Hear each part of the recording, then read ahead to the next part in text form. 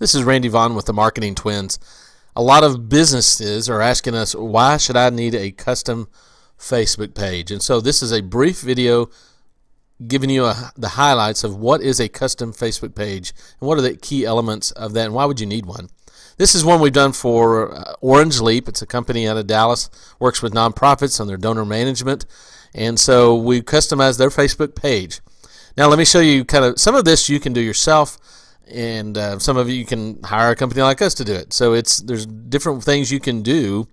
Customizing your Facebook page is not something extremely complex to do, but yet it is a learned skill as well. So we've taken the time to learn it. So if you try it and you just can't seem to get it, give us a ring and we'll help you out there. But let me show you some of the elements here, just so you people will know what we're talking about. This timeline cover photo, this is simply as inserting an image in here. We always tell people, you got to optimize this area. Facebook has some restrictions and rules on what to do here and what you can't do. Primarily, just the general rule is don't put any call to action. You can't have a watch this video or go to our website or buy our product. It can't even say click the like button down here, which mine's already clicked, so it says the liked. But if you're coming to a new page, it would say like. And that's the very all-important button that you want people to click on, because that's the entrance into your Facebook database. Similar to where if you were wanting to capture someone's email address, so you could send them an email as a follow-up. Maybe some of you are capturing phone numbers or mailing addresses to call or to send them something as a follow-up. You need to get them to click the like button so you can follow up with them by sending them good, high-value content into their newsfeed.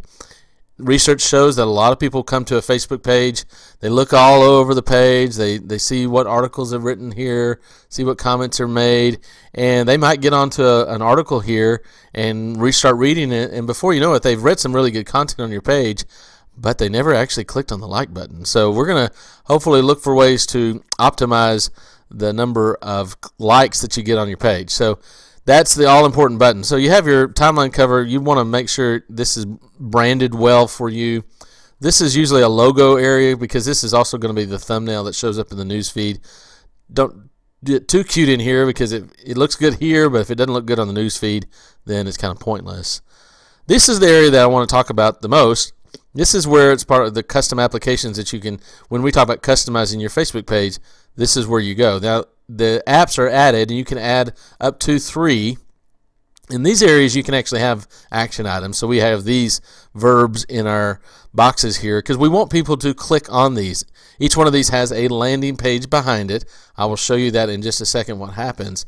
But these are the areas you just insert a little image sized appropriately, and you can change even the blue text down here to something kind of relates to that. It can be the same thing as you have up here, or sometimes it gives you a few more characters to be more descriptive of what you're going to have them do. So this is the area that primarily we're talking about when we're talking about customizing, even though it includes making sure your timeline cover photo is optimized. So let me kind of walk you through those real briefly what these 3 landing pages are going to look like. And I've kind of brought them up so you can see them. The first one, we're going to watch our video. So if you were to click on this button, the watch our video right here, this is the page that you would come to. And so it actually has some graphics here we put together, but this is just an embedded YouTube video. And then we have an additional, again, we're looking for ways to keep them on the page longer, and we've actually got an email capture here we're trying to get as well. So you can, this is from Constant Contact, so we're able to upload that as well. So 2 things we're trying to get them to do here is stay on the page longer and watch their video, and see if we can get them in the newsletter list. We actually have a little subsequent navigation in here to take them to. So if we were now to click from here to download the white paper, it would simply go to a page here. Again, simple graphics, and then a form here that when they fill out their information, they would be taken to a page that would say, here, download your white paper, your free report, whatever you want to give them. So it's another way to get information from people. And then the last one, which was the CR demonstration or demo, is again some simple graphics, another YouTube video, and that's it. So there's a lot of things you can do in these custom Facebook pages. Again, the idea is to keep people on your page longer and hopefully get people to like your page. And so hopefully that helps you to understand what a custom Facebook page is.